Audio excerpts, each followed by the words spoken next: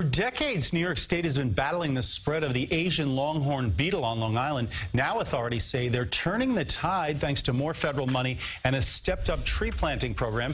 TV 1055's Long Island Bureau Chief Richard Rose explains. In front of the cameras, officials from many agencies congratulated themselves on word of a big new federal grant from the U.S. Agriculture Department by replanting the first of dozens of trees in Marjorie Post Park in Massapequa. These newly planted trees now stand in the shadow of the trees that had to be cut down 3 years ago because they were infested by the Asian Longhorn Beetle. We're here today to announce an extension till the end of 2018 to plant more trees. Crews have already replanted 1,000 trees.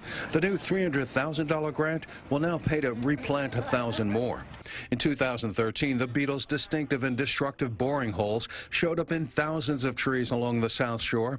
The state decided all the infected trees needed to be cut down. The aggressive effort meant cutting down hundreds of trees in several communities, leaving some blocks completely bare, like this one in Farmingdale. Seaford homeowner Gary Gus was one of those who lost a tree. I had no choice but to cut the tree down, and he got rid of the whole thing. How did you feel about that? Oh, it's a tree. Since I bought the house, I lived there 17 years. In neighboring Massapequa Park, homeowner Jeff Sabo says crews recently came asking to check his trees.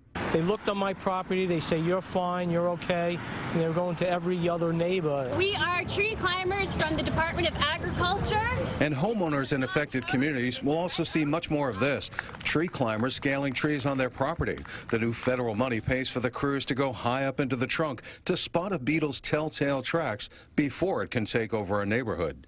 In Massapequa, Richard Rose, TV 1055.